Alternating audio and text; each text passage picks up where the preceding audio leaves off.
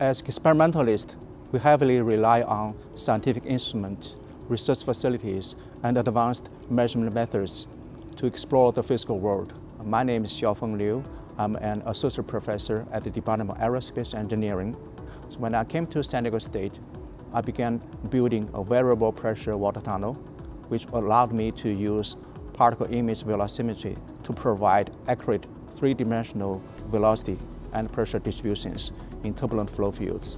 The water tunnel facility provides us the cutting-edge research capabilities that allow us to better predict the performance of airplanes, ships, submarines, to improve the efficiency of those vehicles. All this wouldn't be possible without contribution from my graduate student, Jose. My name is Jose Moreto, and I'm the last year of my PhD program. In the last few years, I've been working on the design, building, and testing the water tunnel facility here at SDSU. I don't think that many people had this experience of actually building the equipment and then testing, but here I had the chance actually to build the entire facility.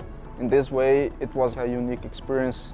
Jose, as a doctoral graduate student, has made indispensable contributions. He can work independently. He can lead a group of students in the construction part of the water tunnel.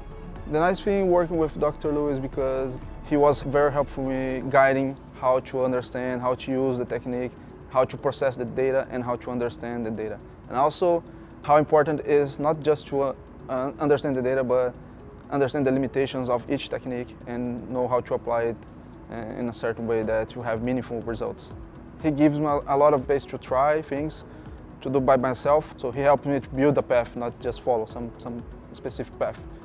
Along the way, I found Jose is an invaluable asset to our lab, and then I really want to see him grow, but I feel kind of reluctant to let him go.